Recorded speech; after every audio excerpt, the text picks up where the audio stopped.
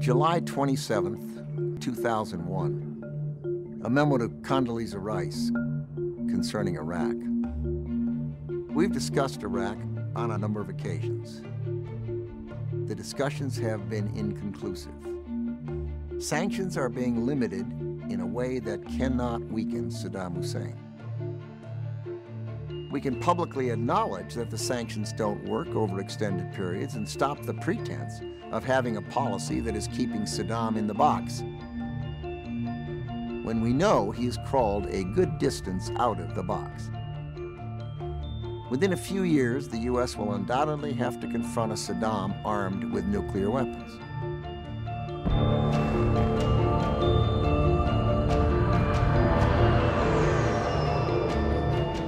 If Saddam's regime were ousted, we would have a much improved position in the region and elsewhere.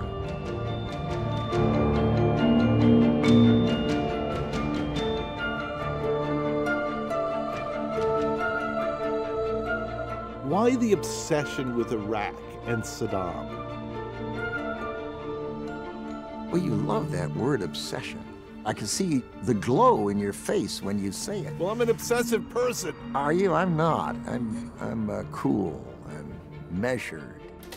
If you look at the range of my memos, there might be 0.1% about Iraq. The reason I was concerned about Iraq is because four-star generals would come to me and say, Mr. Secretary, we have a problem. Our orders are to fly over the northern part of Iraq and the southern part of Iraq on a daily basis with the Brits, and we are getting shot at some moment. Could be tomorrow, could be next month, could be next year. One of our planes is going to be shot down, and our pilots and crews are going to be killed or they're going to be captured. The question will be, what in the world were we flying those flights for? What was the cost-benefit ratio? What was our country gaining?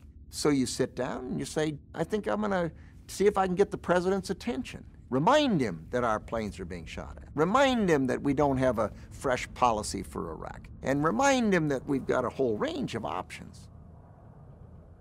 Not an obsession, a very measured, nuanced approach, I think.